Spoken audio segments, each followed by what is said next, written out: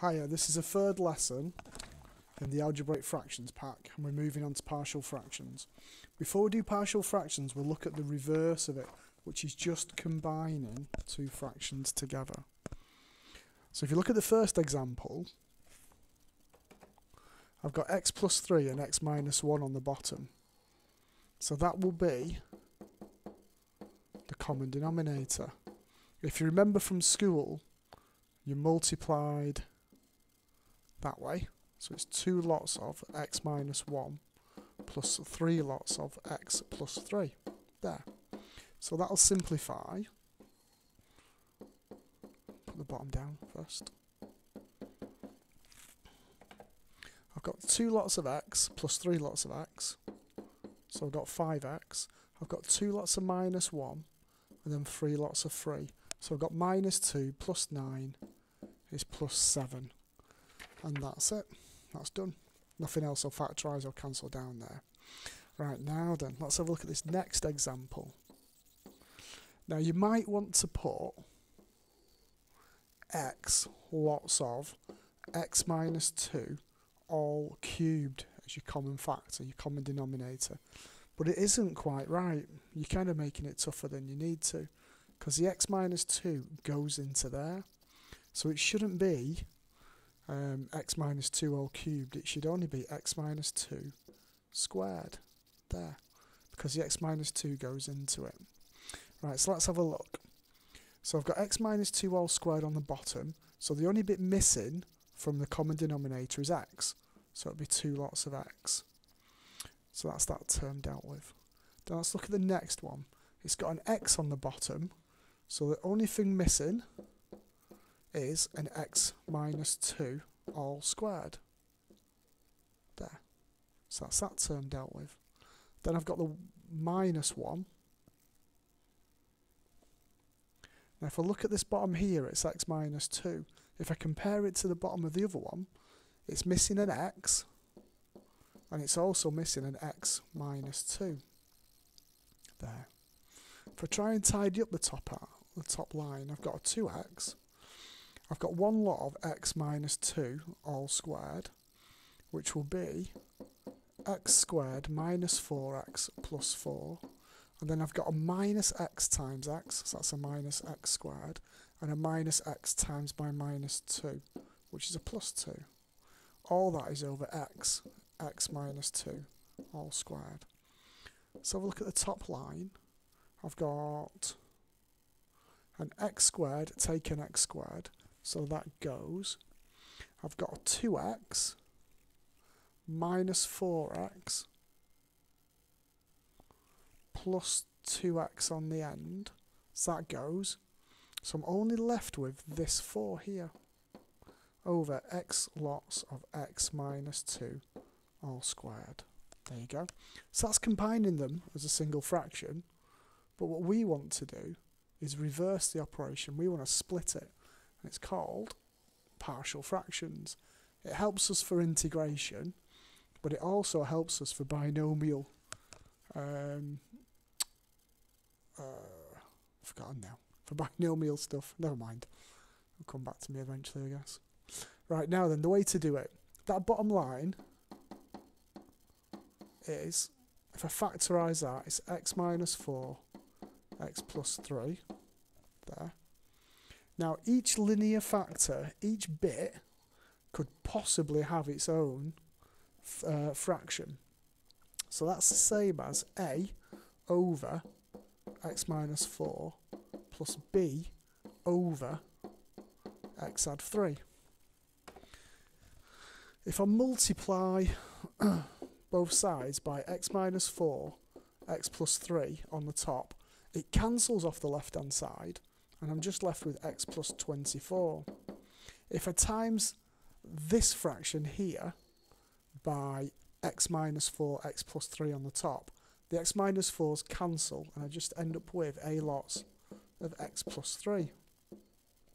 If I look at this one here, if I multiply it by x minus 4 and x plus 3, then the x plus 3's cancel, and I'm just left with b lots of x minus 4. I need to find the numbers now that work. So what I do is, I'm going to choose x values that make a bracket equal to 0. So if you look in the first bracket here, to make that equal to 0, I'm going to use x equals minus 3. So when x equals minus 3, I've got minus 3 plus 24 is a lots of minus 3 add 3 plus b lots of minus 3 minus 4. So minus 3 plus 24 is 21. That just disappears because it's 0.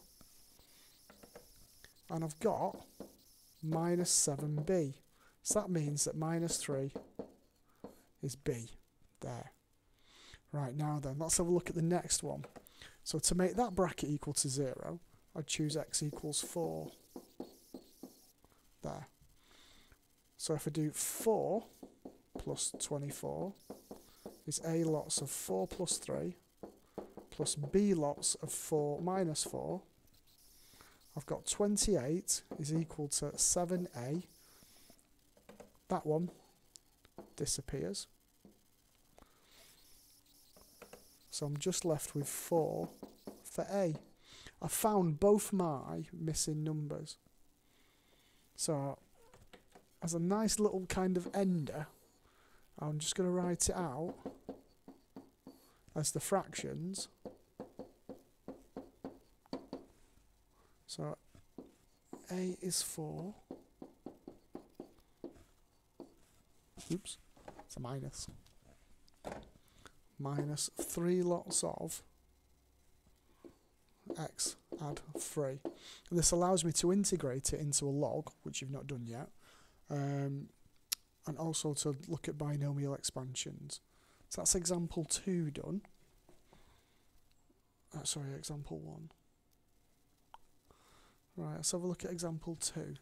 I've got 3 different bits here. Same idea. I've got my common denominator. I times through by my common denominator. Goes on the left hand side. The only thing missing from there is x plus 7 and 2x minus 3. The only thing missing from here is x minus 3, 2x minus 3. And the only thing missing from here is x minus 3, x plus 7. Choose nice numbers, because you know to get rid of anything with an x plus 7, I'd use minus 7. To get rid of anything with a 2x minus 3, I'd use 3 over 2. To get rid of anything with an x minus 3, I'd use 3. So if I choose x is 3 first, I've got 37 lots of 3 minus 81 is a lots of 3 plus 7, 2 lots of 3 minus 3. Each of these next bits, because I get x minus 3's in, they disappear. So I don't need to use that. So I should get 30 is 30a. I use 10. If I try x is minus 7, if I sub in x is minus 7, I get minus 340 on the left. If I use minus 7, the a and the c disappear. And I've got b lots of, if I put minus 7 into there, I've got b lots of minus 10 times by minus 17. So I've got minus 340 is 170b minus 2 is b. Yeah. There. Then, if I try x is 3 over 2, there, it gives me minus 51 over 2 is equal to minus 51 over 4 lots of. Now, I've used the x is 3 over 2, so it's got rid of a, it's got rid of b, but it's going to find c. Now, that would lead to 2 being c. And I've got my 2 numbers. I would rewrite this with a being 10, b being minus 2, and c being 2, but the recording's running out, so I've got to stop now.